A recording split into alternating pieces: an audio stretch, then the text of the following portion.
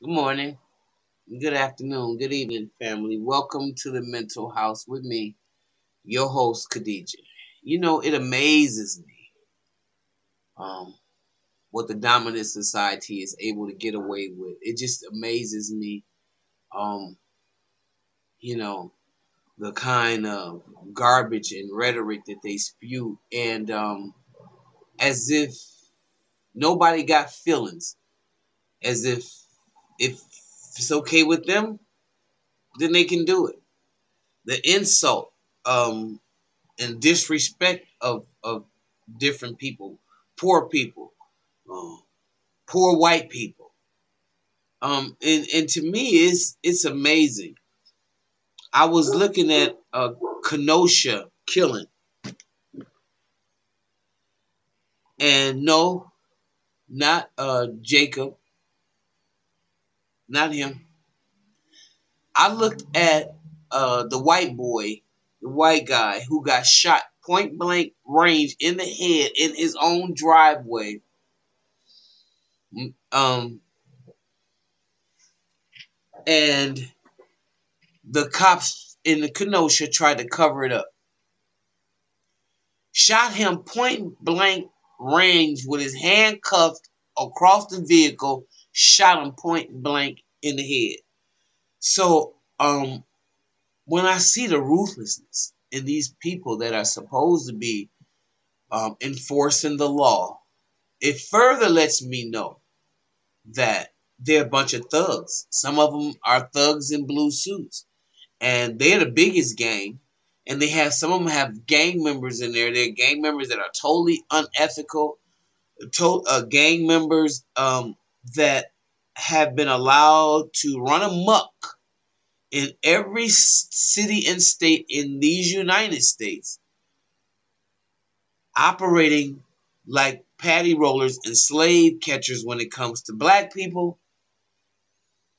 And it is totally unacceptable. So far unto the language that they disrespect us in. Just talk to us like we're not even there. I'm gonna give you an example. What we had to put up with somebody said, what is systemic? I go to the bank um not far from me in the suburb. We'll just put it, it's a North Shore area. So predominantly rich white folk area, okay? My brother went to school over there. Dominican high school, for those of y'all who know. So I was in Shorewood, Whitefish Bay, went to the bank to draw money out of account that I'm on, no problem, none whatsoever. Well, I only went there because I was over in that area, because the same bank is 2 blocks away from me. And of course, when you go to the Negro Bank, not only do they make you show 1,012 documents, they won't let me withdraw the money because the person is not right there with me. That type of crazy systemic mindset where you just, everything you do to black people, just try to make them feel negative and down in their spirit. Everything that you have to give to them, try to make them feel like they're less than. It happens all the time. Keep on pouring salt in their wounds so they can feel bad about themselves, and that makes us feel better about ourselves. Straighten our behavior. And I continue to say narcissistic behavior transcends race, transcends color. However, most of the dominant society or the elite group that are running America are totally narcs and are totally insane, to say the least.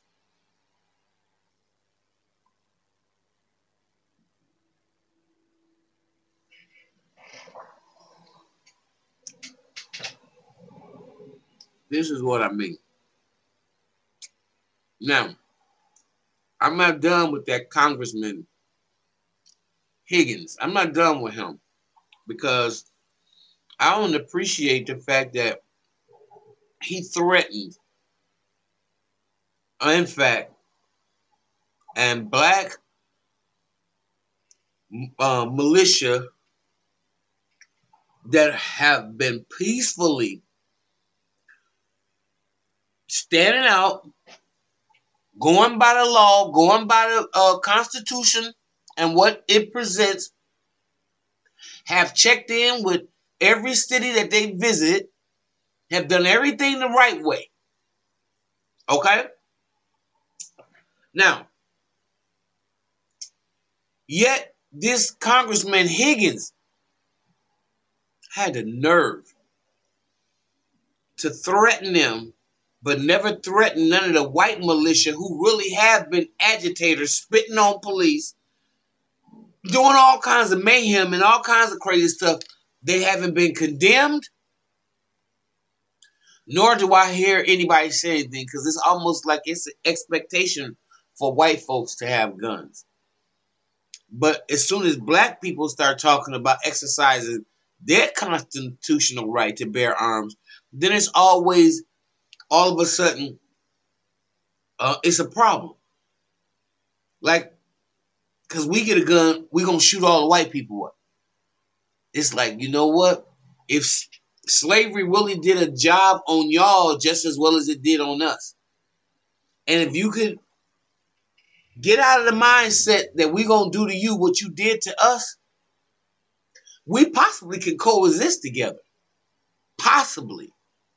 If you leave us the fuck alone. Okay? But this is the kind of stuff that a black person will never be able to get it away with. And I'm sick of that. I'm sick of it. And everybody's sick of it. That's the same hue as me. The Opelousas Police Department officer busted alongside now Congressman Clay Higgins for lying to Internal Affairs in 2007 about an unjustified beating of a bystander has been on the congressman's payroll since shortly after Higgins took office 3.5 years ago. He needs to be out of office. John Chauncey, a former Opelousas patrolman, helped Higgins violently take a man, Andre Richard, to the ground after Richard pulled up outside the house that Higgins, Charlton, and other police officers were searching. An internal affairs report found that Higgins and Charlton tried to cover up the incident by lying about it. This is your senator. This is the senator. Higgins hired a Charlton as a field representative for his congressional office in early February 2017, just over a month after Higgins, a Lafayette Republican, was sworn to replace the party former Representative Charles Bustany. Charlton was paid $69,000 in 2019, our records show. Y'all see this good old boy network? You see how it works? Hello? Hold on.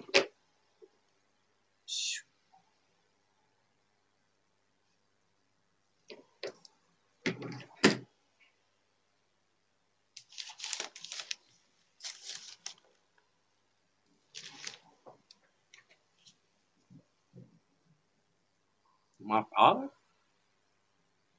Who do you white people think you are?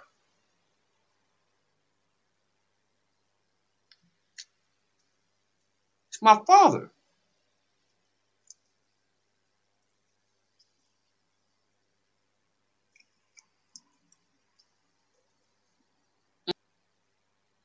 Again, I'm sorry, y'all. That story unraveled after another police officer again witnessed the incident and contradicted Charlton and Higgins. Higgins later admitted lying, acknowledging that he struck Richard and apologized for his actions. Then Opelousas Police Chief Perry Gallo recommended Higgins be demoted, removed from the SWAT team, and suspended for 160 hours without pay. The Opelousas City Council signed off on that discipline. But in the midst of another internal affairs investigation involving Higgins and Charlton, Higgins quit before his punishment could be imposed. The second investigation found Higgins and Charlton bought beer together at a LaPlace gas station in uniform and driving marked police cars en route to a SWAT competition. That probe, which Higgins was said to have, was the real reason behind his resignation. It also looked into whether Higgins and other members of the SWAT team had disparaged Gallo during the trip. Gallo said Monday that Charlton was also disciplined for lying, but couldn't recall the length of his suspension. During the Opelousas Police Chief Martin McClendon didn't know immediately respond to inquiries on Monday. Gallo, who left the department in 2014, said that Charlton accepted the discipline instead of resigning like Higgins and remained an Opelousas policeman for a period of time after the incident. Higgins, meanwhile, soon landed a job with the Port Bear Police Department. You see what I'm saying? This is what they do. This is how you protect white people. This is how they protect their own. This is how they do. Trust me. If it had been a black officer, his black ass would be gone. Remember Christopher Dorton. In 2011, he was hired by the St. Laundry Sheriff's Office, where his tough-talking, crime-stopping TV segments propelled him to viral to online fame. Sergeant Landry Sheriff Bobby Goodrow said in an interview last week that he would have never hired Higgins had he been aware of the 2007 incident. Why? Because what you don't put it, their record don't follow them. Higgins quit the sheriff's office amid controversy over the insults he heard as suspects during clips. Goudreau said that he found some of the comments unprofessional and he had asked Higgins to tone down his trash talking. Goudreau said that he was poised to fire Higgins in 2016 when the brash deputy abruptly called a press conference to announce his resignation, claiming that Goudreau was trying to muzzle him. Goudreau accused of Higgins of repeatedly defying orders and trying to profit in ways that ran afoul of the sheriff's office's policy and state law, including spending time on the clock, hawking Captain Higgins merchandise, and trying to line up unpaid speaking gigs. Emails later obtained by the news outlets, including Lafayette Independent and KATC TV, also showed that Higgins pitching a television show that was to star himself.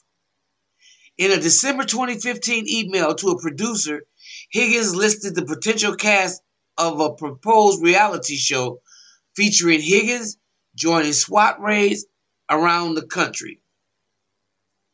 Among the regular interaction characters Higgins sketched into the show was Charlton, who Higgins, writing in the third person, described as a retired SWAT cop, as his best friend, workout partner, and assistant sensei. Really? Charlton, huh? Well, they partners in crime. Rob Anderson, a Democrat who's unsuccessfully ran against Higgins in 2018, damn, and so y'all like this trash, huh? And is challenging him again this year, called on Higgins to fire Charlton. Anderson accused Higgins of cronyism for hiring Charlton and claimed, without citing specific evidence, that Charlton's job amounted to a reward for lying as part of that 2707 cover-up. And it was. It was. This is the kind of stuff we sick of. Not just black folk and brown folk. Yeah, white folks that's sick of it too. You know what I'm saying? We're sick of this. Anderson also ripped Higgins over the incident and contended it should disqualify him from office. That he has a say in police reform legislation makes me sick to my stomach, Anderson said of Higgins. Now he out here threatening. In fact, this man is a problem, and he needs to be removed. He needs to be removed. There's no place. Donald Trump is bad enough. You got to get rid of all these races. You got to cut out all this cancer. Cut it out. Get rid of it. And then maybe some of us can have a quality of life that we deserve. I'll see you in the next video.